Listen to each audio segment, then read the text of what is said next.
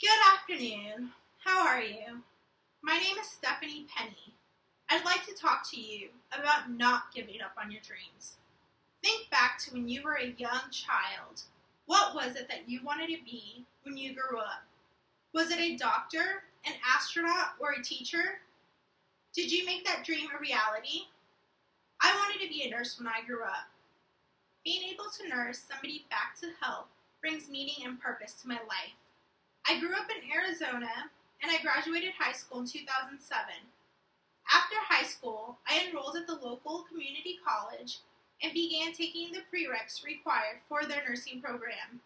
At that time, there was a 3-year wait, and I did not have the money to attend a university.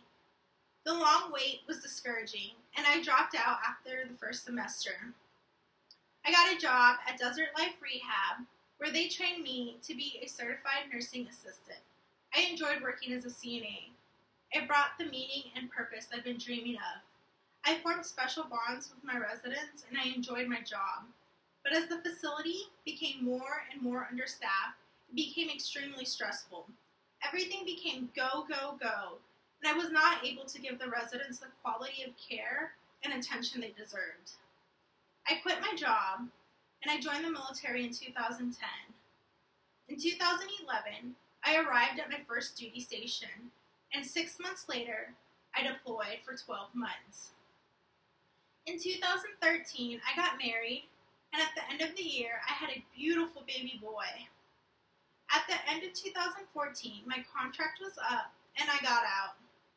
In spring of 2015, I enrolled in college and began taking the prereqs to become a nurse. By next summer, I will be able to apply for the pre-nursing program at UTEP and then the nursing program. Once I finish the program, my dreams will become a reality. Once I become licensed, I'd like to work at the VA hospital and care for our vets. Our vets make so many sacrifices, and in return, they deserve the best quality health care. And from what I understand, the VA does not provide that care.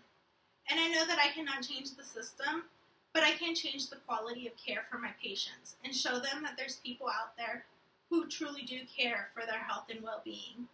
It's the least that I can do for the sacrifices they have made.